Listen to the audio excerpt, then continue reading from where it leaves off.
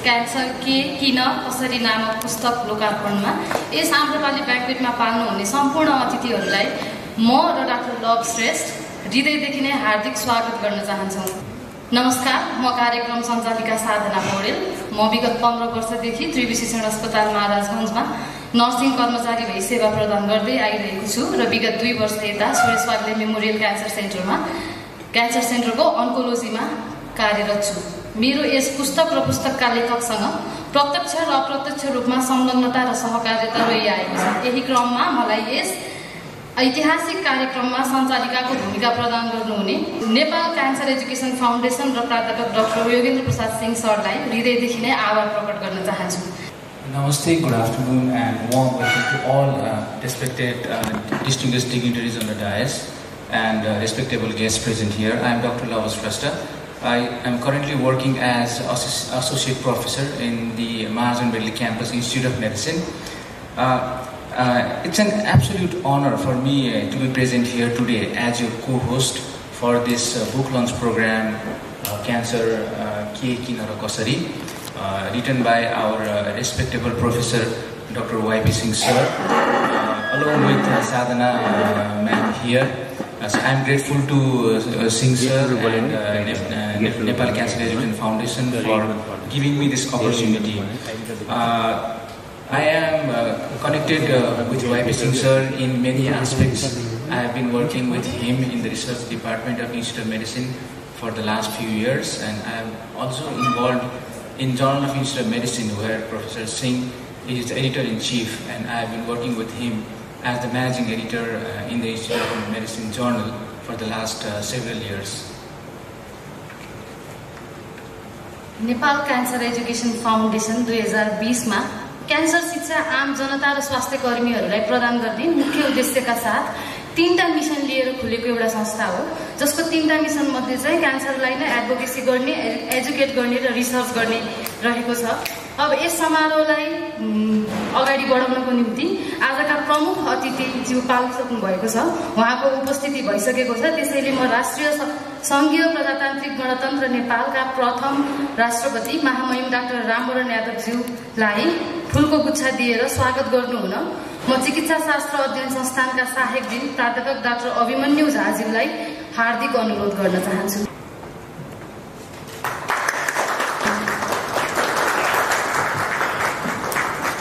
यसै क्रममा लेखक तथा नेपाल क्यान्सर एजुकेसन फाउन्डेसनका संस्थापक अध्यक्ष प्राध्यापक डाक्टर योगेन्द्र प्रसाद सिंहज्यूलाई यस समारोहको अध्यक्षता ग्रहण गरिदिनु हुन पनि विनम्र अनुरोध गर्दछु।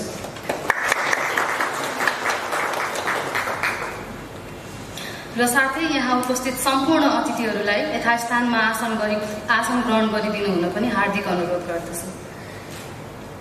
कार्यक्रमलाई अगाडि बढाउनको निम्ति ड्यासमा आसन ग्रहण गराउने क्रम जारी गर्छु म।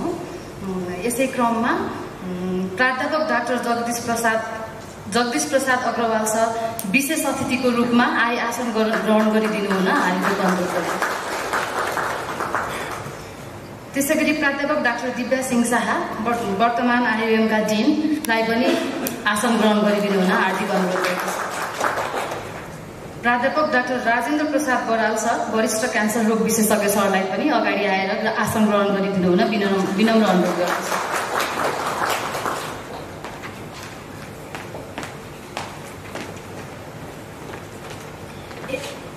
यस कार्यक्रमलाई हामी भव्य र सभ्यताका साथ राष्ट्रिय गानबाट सुरु गर्दैछौँ। कृपया सबैजना यथास्थानबाट उभिदिनु होला।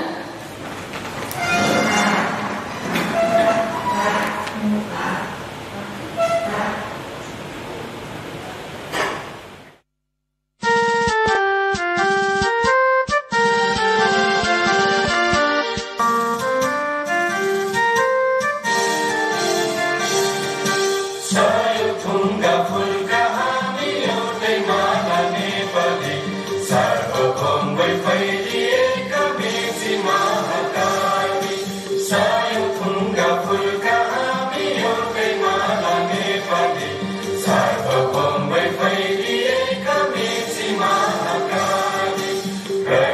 पृथ्वीका कोटि कोटि सम्पदाको आचर वीरहरूका रगतले शोधन ज्ञान भूमि शान्ति भूमि तराई पहाड हिमाल अखण्ड यो प्यारो हाम्रो मातृभूमि नेपाल बहुजाति भाषा धर्म संस्कृति छ विशाल अग्रगामी राष्ट्र हाम्रो जय जय नेपाल।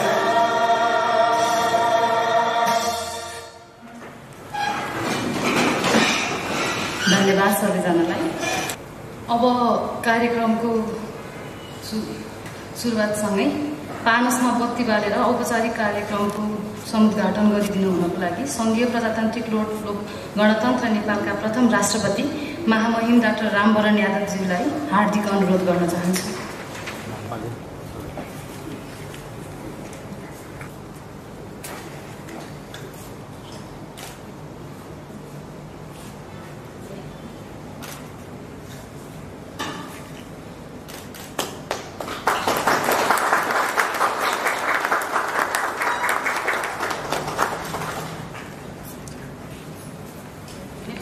एजुकेशन फाउन्डेशन का संस्थापक अध्यक्ष प्राध्यापक डाक्टर योगेन्द्र प्रसाद सिंह त्रिवी शिक्षण अस्पतालको सर्जरी विभागमा विगत 3 दशकभन्दा लामो समयदेखि कार्यरत हुनुहुन्छ। जापानको कान्साई मेडिकल युनिभर्सिटी ओसाकाबाट एमडी र पीएचडी गर्नुभएका डाक्टर सिंह हाल क्यान्सर सर्जरीका प्राध्यापक तथा शल्य चिकित्सा विभागका प्रमुख हुनुका साथै सुरेश वाग्ले स्मृति क्यान्सर केन्द्र भवन निर्माणकालदेखि सेवा सञ्चालनको नेतृत्व गर्दै आउनुभएको छ। Senior cancer specialist Professor Dr. Y.P. Singh strongly believes that education plays an important role in control of not only cancer but several other diseases. Professor Singh has published more than 100 articles in various national as well as international biomedical journals and is one of the few internationally acclaimed physician, academician and researcher from Nepal.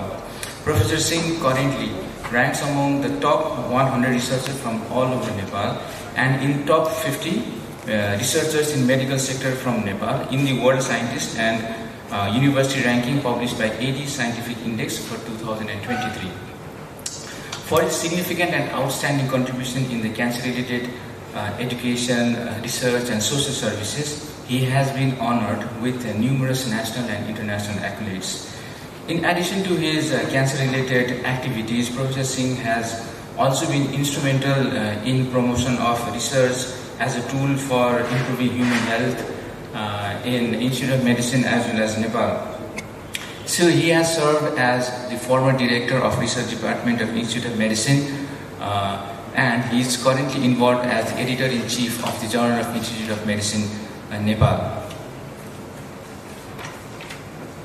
समाजमा आम जनता र स्वास्थ्य कर्मीहरूमाझ क्यान्सरको जनचेतना जगाउने उद्देश्य लिएर लेखिएको यस पुस्तकका लेखक प्राध्यापक डाक्टर योगेन्द्र प्रसाद सिंहज्यूलाई यस पुस्तकको बारेमा अझ बढी प्रकाश पारिदिनु हुनुको लागि यस मञ्चमा आमन्त्रण गर्न चाहन्छु।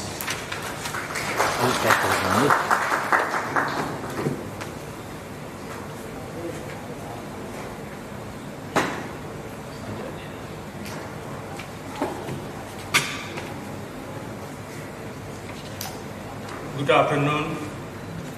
नमस्कार। धन्यवाद। हाम्रो यस कार्यक्रमको सञ्चालक द्वय डाक्टर लवश्रेष्ठ र सिस्टर साधना पौडेललाई।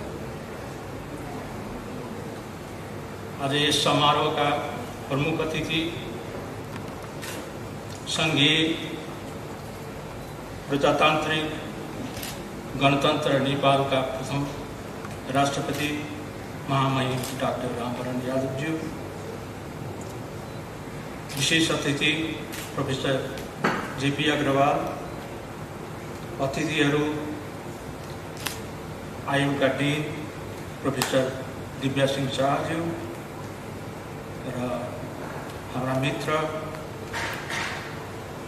वरिष्ठ क्यान्सर रोग विशेषज्ञ डाक्टर राजेन्द्र प्रसाद राजी, यहाँ उपस्थित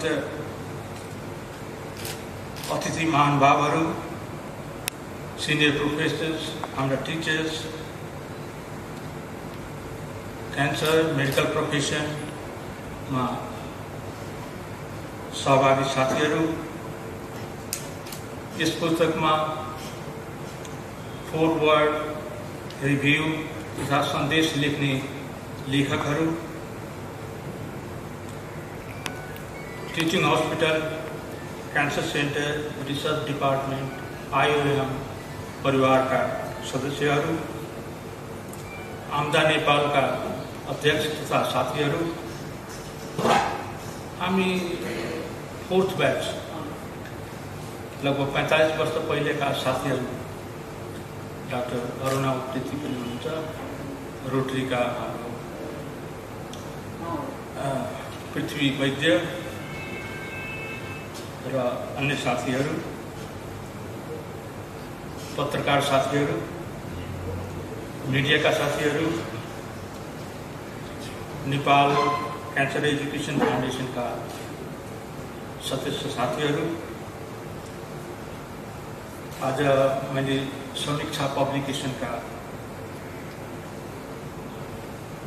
अध्यक्षलाई पनि निमन्त्रणा गरेको छु, उहाँलाई पनि नमस्कार।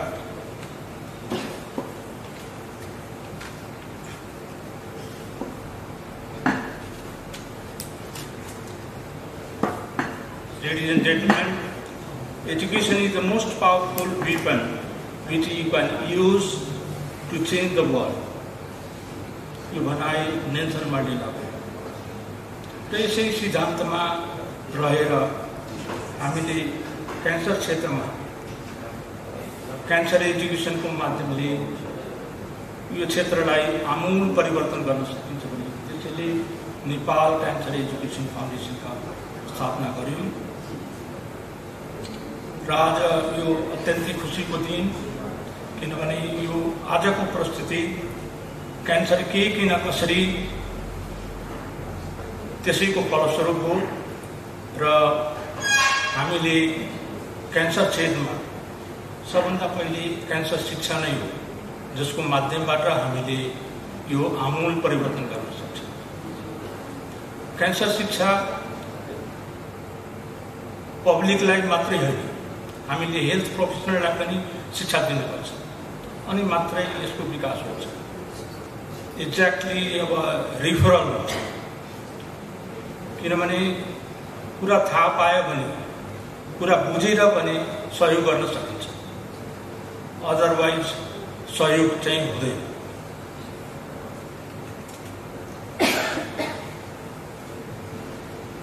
यो पुस्तकको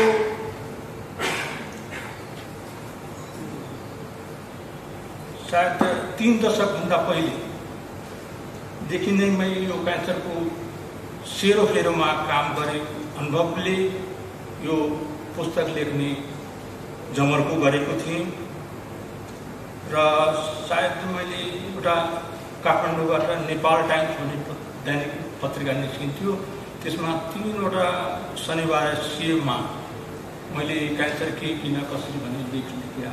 आज भएको 32 वर्ष जति भयो र त्यही बेला मलाई के लाग्यो भनेदेखि सायद यो कार्यक्रमलाई अगाडि बढायो भने, सबैलाई एजुकेट गर्न सक्यो भनेदेखि सायद यसलाई ठुलो फड्को मान्न सकिन्छ र 30 वर्षमा विगत 30 दशकमा सायद नेपालमा पनि क्यान्सर क्षेत्रमा भनौँ थुप्रै परिवर्तन भएको छ। क्यान्सर रिस्क फ्याक्टरहरू पनि परिवर्तन भएर आएको छ। सायद मेरो साथीले स्वस्थ हुनलाई दाल भात तरकारी खाऊ, फास्ट फुड नखाऊ, हाम्रो अरुणा उप्रेतीले भन्छ र वास्तवमा सही हो, किनभनेदेखि अब प्रत्येक टोलमा अब यो दाल भात तरकारीको पसल हुँदैन कि अलि अब फास्ट फुडको पसल हुन्छ। यो पनि परिवर्तन हो। सायद अब हाम्रो खानपान रहनसहन धेरै फरक भइसकेको छ, पोल्युसन त्यस्तै बढेको छ, अब यो इन्सेक्टिसाइड पेस्टिसाइडको पनि चलन त्यतिकै छ, फलफुल पनि त्यस्तो पाइन्न र यसको साथसाथै यो नेगेटिभ कुरा गर्दा पनि पोजिटिभ चेन्जेस पनि आएको छ। मेरो विचारमा पहिले क्यान्सरको डिटेक्सन फेसिलिटी, डायग्नोसिस गर्ने फेसिलिटी थिए, थाहा हुँदैन थियो।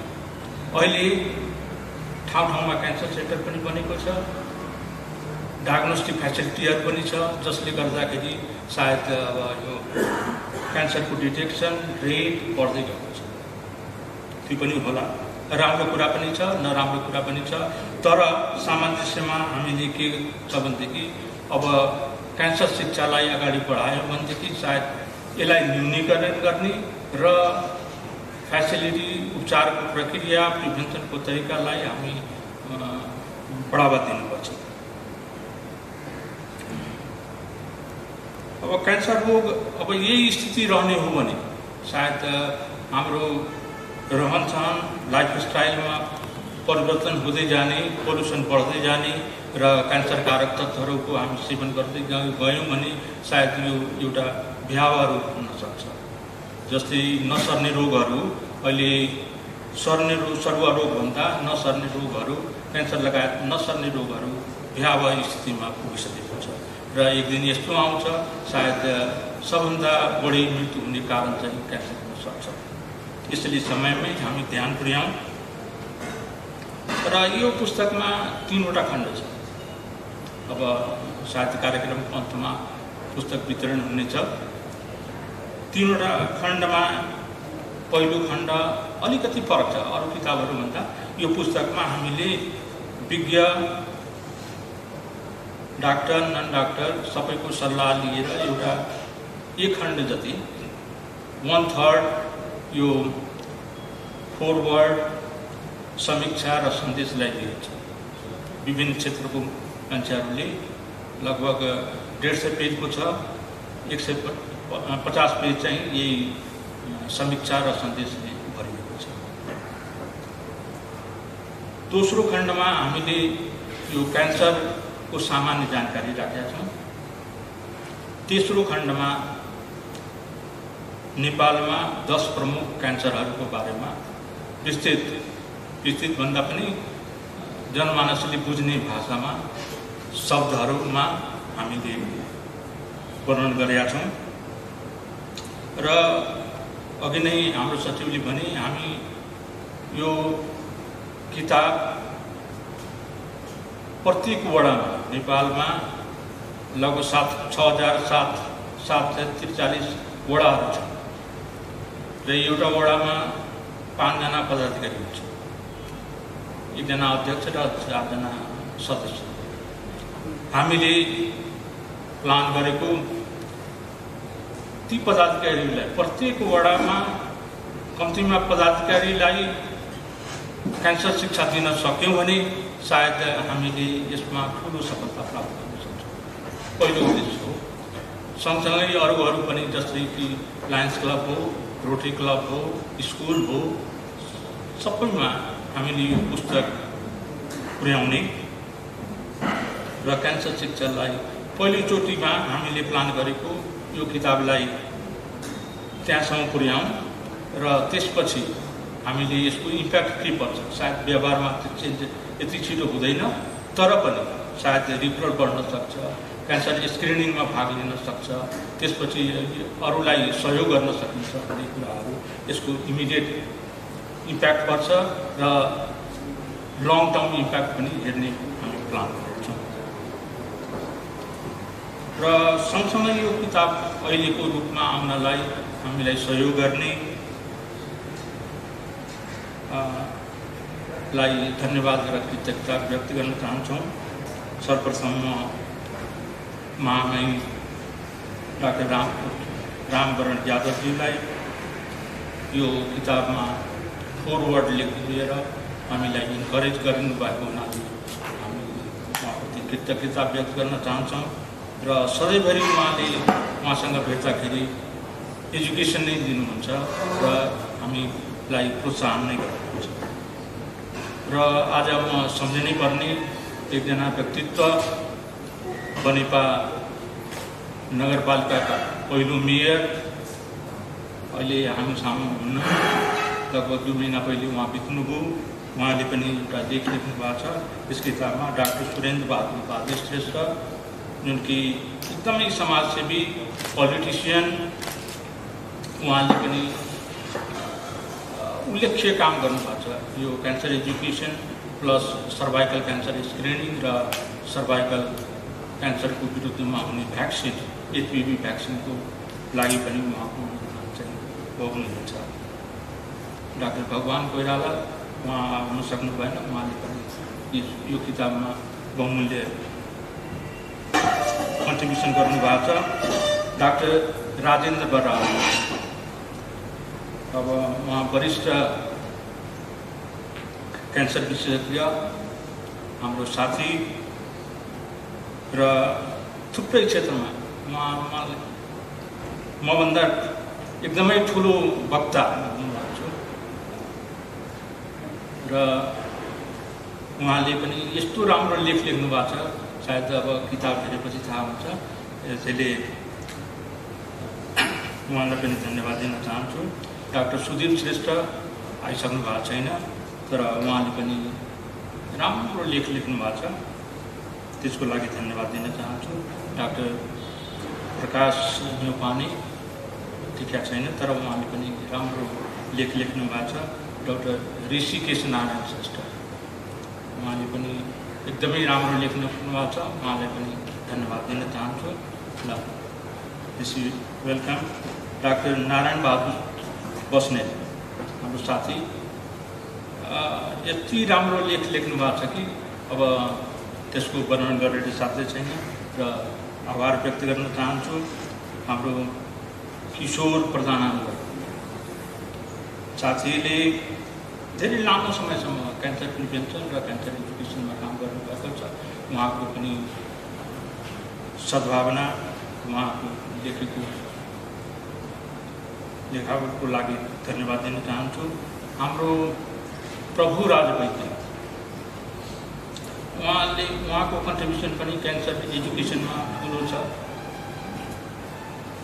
सायद क्यान्सरको औषधिहरू ल्याउने पहिलो व्यक्ति हुनुहुन्छ र उहाँले पनि यो औषधिकै लागि यो यसमा राम्रो लेख लेख्नु भएको छ, त्यसको लागि पनि धन्यवाद दिन्छु। र उहाँ नै हो, उहाँको व्यक्तित्व म उहाँलाई दाई भन्छु, किनभने दुईजना भाइ चाहिँ मेरो सहपाठी हो, पृथ्वी र प्रेम वैद्य, र उहाँले राम्रो लेखेर सहयोग गर्नुभएको छ। मलाई याद छ सुरुमा क्यान्सरको सभा गोष्ठी गर्नु पर्यो भनेदेखि सायद स्पिकर ल्याउनेदेखि लिएर सबै व्यवस्था गर्ने हाम्रो प्रभु राज वैद्य नै हो र उहाँलाई अन्कोलोजिस्ट नै भन्नु, अन्कोलोजिस्टको दाइ हो। अनि अर्को मलाई यो लेखन गरेर सहयोग गर्ने एकदमै क्यान्सर सर्भाइभर र सामाजिक अभियन्ता रुबी छेत्री, बोल्नमा एकदम राम्रो र गट्स भएको, उहाँ मनोबल नै यसको उपचार रहेछ, क्यान्सरको पनि लेख्नु भएको छ, त्यसको लागि पनि धन्यवाद दिन चाहन्छु। साथै यो पुस्तक प्रकाशन नेपालीमा लेख्न त्यति सजिलो चाहिँ थिएन, तर साथीहरूको सहयोगले गर्दाखेरि यो पुस्तक प्रकाशन यस्तो रूपमा आउन सक्यो, त्यसको लागि पनि यहाँ धन्यवाद दिन चाहन्छु। सर्वप्रथम डाक्टर लभ श्रेष्ठ, जो कि मल्टी डाइनामिक पोटेन्सियल भएको मान्छे, उहाँले यो किताबको कभर पेजदेखि लिएर photographs, page setting, even Nepali correction गर्नलाई पनि मैले नाम चलेको मान्छे भन्ठाने र उहाँलाई धन्यवाद दिन चाहन्छु। त्यस्तै नेपालीमा अब नेपाली शुद्धिकरण पनि हुन त्यत्तिकै जरुरी, त्यसमा हाम्रो प्राध्यापक महेन्द्र वाग्ले हुनुहुन्छ, उहाँलाई पनि धन्यवाद दिन चाहन्छु। र सुश्री ज्योति हमाल, सर्जरी डिपार्टमेन्टका सेक्रेटरी, जसले कि नेपालीमा टाइप गरेर सहयोग गरे, सुरुवात गर्ने उनी हुन् र प्रेसमा गएर सहयोग गर्ने हाम्रो देवेन्द्र पौडेल र भूपेन्द्र शाही, दुईजनालाई पनि धन्यवाद दिन चाहन्छु। साथै त्रिवी प्रेसका प्रमुख लगायत अरू मान्छेहरूले पनि धन्यवाद दिन चाहन्छु। साथै अब यो परिवारको सहयोग बिना सायद काम अगाडि बढ्दैन। त्यसैले मेरा परिवारका सदस्यहरू श्रीमती प्रतिमा, छोरी नेहा र छोरा निकेशलाई पनि धन्यवाद दिन चाहन्छु। धन्यवाद।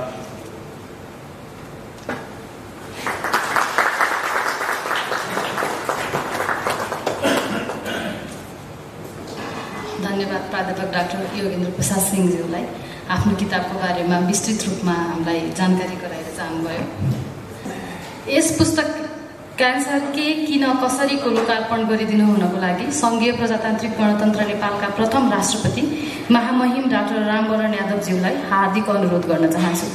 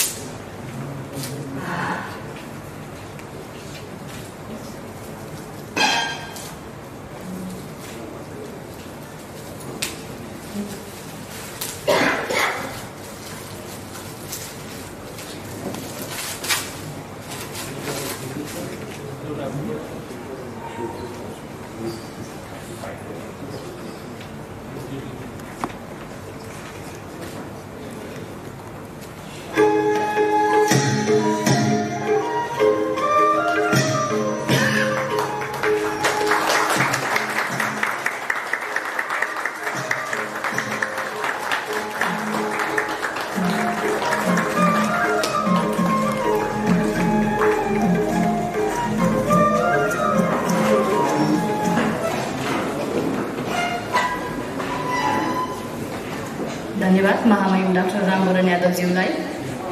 नेपाल क्यान्सर एजुकेसन फाउन्डेसनका सदस्यहरू कृपया मञ्चमा आइदिनुहोला।